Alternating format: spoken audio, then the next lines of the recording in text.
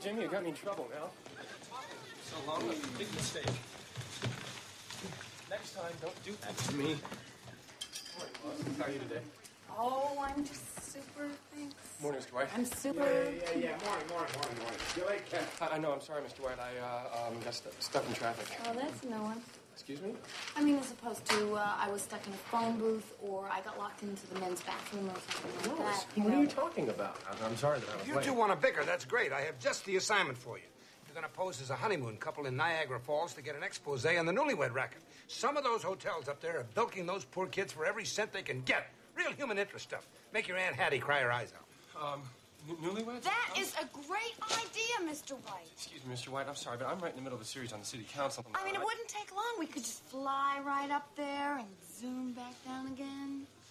You know? Like Superman. Yeah. If he'd give you two a ride, maybe we could save a couple of bucks. I gotta see young Olson.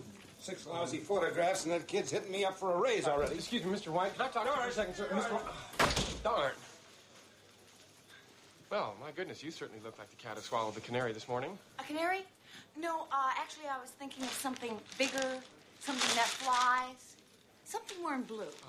Lois, as usual, I'm totally in the dark. Well, as to let what me you're just talking turn about. on the lights for you then. Get the picture? You know, I didn't start to put this together until this morning, which is really strange because a good reporter isn't supposed to let anything slip by her. Well, that's, very amusing. Excuse me. Yes, Amusing. sir. Yes, sir. That's very amusing. Amusing, huh?